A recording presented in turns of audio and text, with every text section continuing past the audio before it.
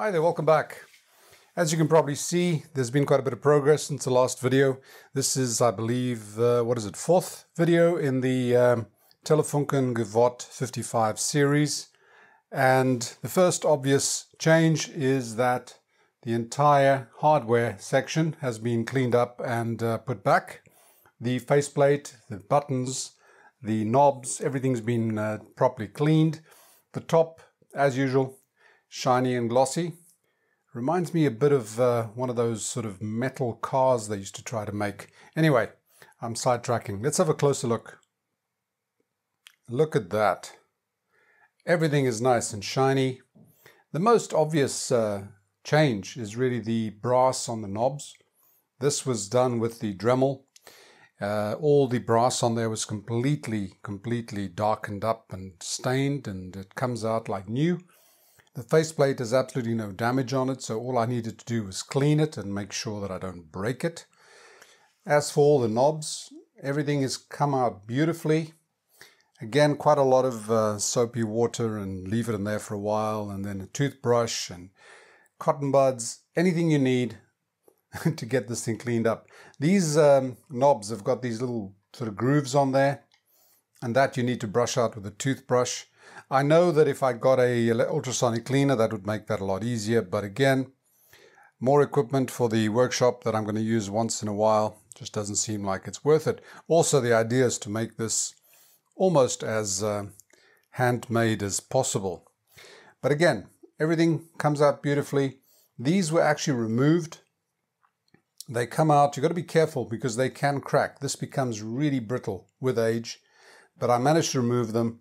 And then when I put it back, you just give it a little dollop of glue and then push it in, and it stays there good as new. Here you can really see what the knobs have come out like. It's perfect. And again, a lot of cleaning on the ridges, those little sort of ridges on there. You can actually hear them. Those do collect dirt, and you have to just keep at it. Usually you don't even see the dirt when it's wet, so you brush it out, let it dry, check again. If necessary, you take a toothpick and you sort of scrape the grooves out and brush it again. And just keep at it. It takes a while. It actually takes a hell of a long time, but it really comes out beautifully. And then the little things like this. It's a cloth surgical tape, like plaster, that you use for cuts and bruises and stuff like that. And you can still get it. It's a cloth based, it's cloth covered, and it's exactly what they had there. The stuff they had was really tarnished and dirty, so I removed that and replaced them all with new stuff. One of the few things you can still get, which is great. And besides that, at the top you won't see any difference at all. A little bit more cleaning here and there, as I find spots that could do with a bit of revisiting. But most of what was done was on the underside, and most of what was done is not really apparent because most of it was just checking connections and checking components. Let me show you the schematic and how much has been done on there. This gives you an idea of how much work has actually been done. Everything that's in green has been checked, and this part here was obviously done before. We did the power section and the preamp section. Now this tube here has two functions. One is as a preamp, an audio preamp, before it feeds the power tube. But it also has the diodes in here, which is for the detection, both for AM and for FM. Now everything I've done here relates to the AM. So everything you see painted in green has been checked with a view of getting the AM perfect. However, as you can see, there isn't much here that isn't painted. In other words, the FM section is not, does not actually have a lot of dedicated components. Most of it has to do with the frequencies at which some of these coils resonate, and also these two resistors up here and capacitor. But most of it is already been checked. So yeah, it's not bad at all. Now, what did I find wrong here? Well, let me get closer and show you. The only two components that I needed to actually change during this phase were two capacitors This 10 nanofarad here and this 50 nanofarad here. This one is a sort of a smoothing capacitor for the Magic Eye. What it does is it receives a signal strength indicator from here, a voltage. It's a negative voltage. Comes through this 1.6 meg resistor to here, and then it activates the opening and closing of the eye. However, if you didn't have a little bit of smoothing, that opening and closing would be just too haphazard, too sporadic. So you have this little capacitor here. Well, it's not so little, but it does a little bit of smoothing, so it gives it a bit of a time constant. Basically gives it a bit of hysteresis, which means that the alterations on the Magic Eye are not, all over the place. They sort of show you an average result. The other one is this guy over here, which is the AVC capacitor. And again, this does basically the same thing. It takes the AVC voltage. As you can see, it basically comes from the same spot here. In other words, this 5 is the takeaway of the switch, the toggle position of the switch, the center position. And what you have here is when you connect it to AC, B is what? B is the FM section. So it'll either take the signal from there or it'll take it from there. I think that's how it works. But this thing does basically the same thing. The signal that's on this point and this point, when it's switched that way, it goes through 1.6 meg resistor, and you've got that sort of smoothing cap down there. And it goes from here through a 1.6 meg resistor, and it goes through that 50 nanofarad. I'll put a 47 in, and it does a bit of smoothing there as well. So the function is basically the same. Now, if we look at the overall, what do we have left? Well, not much really. Let me show you some of these IF transformers. There's the first IF transformer. As you can see, the signal comes from this point here, this anode of the mixer oscillator section, and it comes along here through there, and it goes through both of these. Now, these are basically, this is connected to B+. Whether direct or otherwise. It's got a 2K resistor on here. And so this is effectively the load of that anode. And whatever is happening there is produced across this load. Now what happens is you can see they're both in series, but what you've got here is you can see that is a 10 picofarad capacitor there, and that one is a 160 picofarad capacitor. It doesn't tell you what the inductance of these two are, but what this is it's two tank circuits, and they're supposed to resonate at different frequencies. Now, this one here resonates at 10.7 megahertz, or it's supposed to resonate at 10.7 megahertz, and that means that it's for the FM. And this one is supposed to resonate at 460 kilohertz, which is the IF for the AM.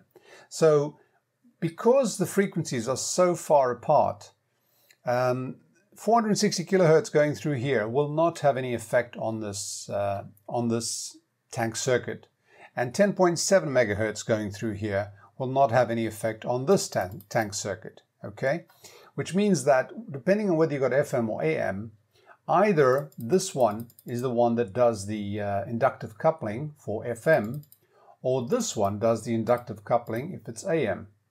So you get the result of the inductive coupling at the IF frequency going through here. And as you can see, this one, if you follow from there, 0.7, that's for FM, and you follow down through this, that would be a load, that would be a signal being induced on there, and it goes to here, and then you've got a resistor and a capacitor of ground. This is effectively a tank circuit, but it's a tank circuit to release any frequencies that are not within the span that you want. And so basically your signal, your 10.7 megahertz frequency modulated signal would go into that IF amplifier to be amplified and passed on to there.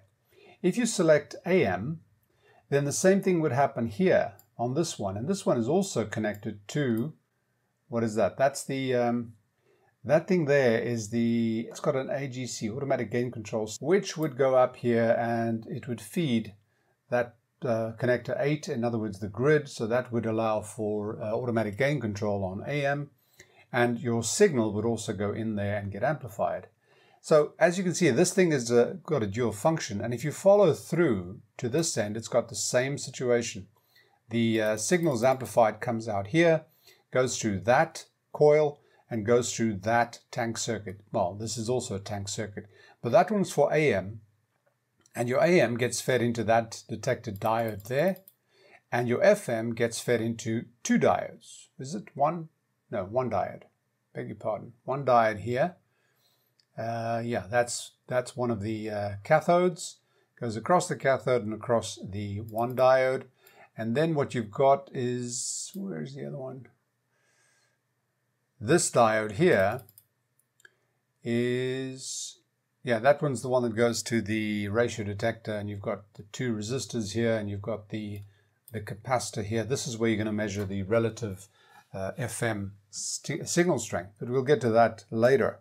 So effectively, all this checking that you do, when you check continuity between there and there, you're checking the continuity of this coil and that coil. In other words, the AM and the FM component of this closed-in IF transformer.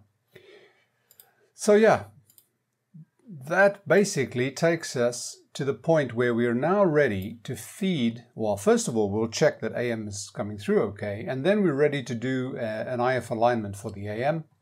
And the way that works is you feed a signal into the grid of the ECH81, which is the mixer oscillator. So you feed a 460 kilohertz signal with an audio tone modulated on it, a tone that you can hear, and you feed that in here or directly in there. That goes through, gets amplified and mixed with the signal that comes from below, from, well, where is it? From here. And this here is your oscillator section, yeah? So that signal comes in here and gets fed in there. Those two mix, and what you get is the 460 coming through because you're actually feeding the signal that would result as a subtraction between the difference between the tune frequency up front and the oscillator frequency. What you're doing is you're just feeding in that IF frequency. That gets amplified and comes out here and goes through there. You then, well, go straight through that one because that's the FM. You then tune these two, 20 and 21. 20 and 21. We'll see where that is in a minute. You tune those two to get the maximum signal coming through to this IF amplifier. So you're basically filtering anything outside of the range of that IF frequency, and you're making it more selective effectively. That signal gets amplified and it comes through here and it goes straight through that one, which is the FM. And it comes to here, and again you tune those two together, 27 and 28, again to the IF frequency. So the signal is again filtered through, or anything outside of that IF frequency is filtered out. And that comes through here and it goes to there. And at this point, it's a 460 kilohertz signal. Well, at this point, 460 kilohertz signal with the audio tone modulated on it. When it goes through there and it meets a diode, that gets rectified and you basically have the detection phase that happens. Now, in the one case, your audio comes out here. This is the AM. Audio comes out here. This is not just AF. Audio frequencies comes to here. You got AM and FM audio, and that's your switch, and that switch then goes through to there, and from there then goes on to the volume control. Okay, well actually that's not the volume, is it? Yeah, it is. Volume control. So we're ready to feed the 460 kilohertz signal with the audio tone modulated on it into here, and we will be measuring at the speaker itself. Now what I'm going to do is I want to connect, I'll connect this to my dummy load switcher, which will allow me to hear it first, and then I can put a dummy load on there so that we don't have to hear the noise. And we can also see the result of this across here, from here to there. We can measure on the AC voltmeter. Now remember, what we're hearing here is a 600 hertz tone, an audio tone, which is what I'm modulating that signal with. So we'll be able to see it on the millivolt or the voltmeter, and we will peak these, where is it, 20, 21, 27 and 28, peak them so that we get the highest amplitude tone coming out of that end. So let me set that up and we'll be ready to go. It would be good to know that this thing's working, obviously. I've got the radio on medium wave, I've got the mini whip antenna. Let's hear it. recurrir a la medida en la Audiencia Nacional. That's the Canary Islands. Estas medidas, al menos en su arranque. Patrulla de la policía. Hasta bien entrado mañana el intento de información de esto vacío. Es verdad que preferimos acudir a grandes leyes fijadas. Regiones en los diferentes países europeos. Now, most of these are Canary Islands. One exception is the Madeiran AM station. There's only one. Let's try a long wave, see if we get anything. That's our Porto Santo beacon.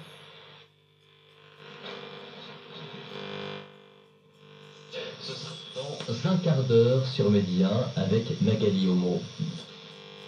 And it's working. Now, it's a bit bassy because the electrostatic tweeter is not connected, so we're only getting the lower frequencies, and it's coming through on a pretty big speaker here in the workshop.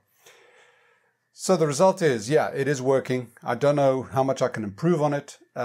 This is midday, so you don't normally get much on AM. I'm actually getting a lot more than I expected, and that's thanks to the mini whip again. But I can certainly do a comparative test, feed the signal in and improve it. So we'll take it from there. I'll set it up and I'll show you the result. Now, just to confirm, the ones we want to adjust are this one here, this one here, and of course the corresponding ones on the underside, which will be that one in there and that one in there. What I have here is the signal generator producing a 460 kilohertz tone or carrier. There's modulation, 30% modulation. It's AM modulation, and the frequency that I'm modulating is 600 hertz. So effectively the signal generator is producing a carrier with a 600 hertz tone AM modulated on it. The amplitude is as low as it'll go. It comes out of here and it goes into my attenuator, and at the moment my attenuator is at, what is it, 12 dB, or is it 18 dB? No, this is 12 dB. I've got to get the labels done. 3, 6, 12 and 18 I think it is. The dummy antenna is switched off, so that's, if I put that up, there's less attenuation. It comes out of here and it goes to the grid 2 of the ECH81, which is the mixer oscillator. And now I'm going to show you the meter and show you what happens. Now I've switched it on and I'm going to give it some volume, and we can hear it. So because we can hear it, I can switch this to dummy load. That gets rid of the noise, and it's pretty high, so I can actually give it a bit more attenuation. That is now, yeah, I guess, or maybe there. All right, I'm going to start adjusting and see what we get. Here's the first one. Okay. I'm going to attenuate some more. Right, that's now where I want it. I'm going to adjust it. This is the first one at the top. That seems to be a peak over there. See that? I'm going through it. That's a peak over there. Okay, that's good. We've got a bit of improvement on that one. Let me go to the underside. Got to be careful, there's high voltages down here. This screwdriver thingy is ceramic. Oh, nice. Okay, I'm going to attenuate some more, and now I can adjust it again. Okay, that's my peak. That's my peak. Okay, let me go to the other one on the underside.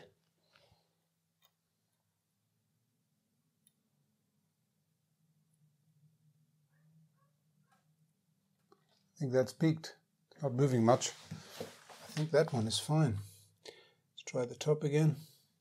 Other one on the top.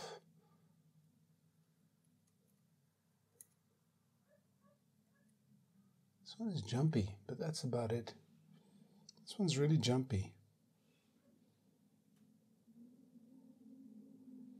Okay. And that's it, it's peaked. It is peaked at 460 kilohertz. Now, will we notice a difference? Let me turn it around and try. The mini whip antenna is in place already and I've got it on medium wave. Let's see what we get.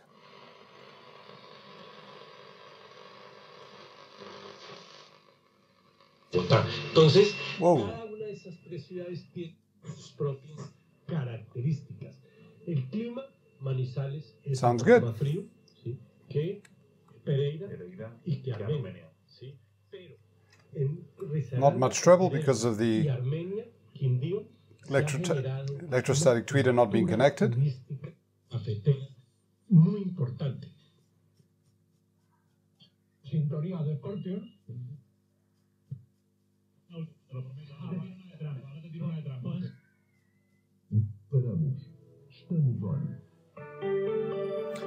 Perfect. Try the long wave.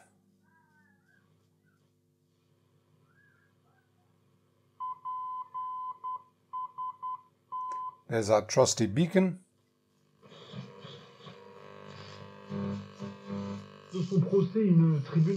Somewhere in France, I think. Beautiful, beautiful. Now, what about FM?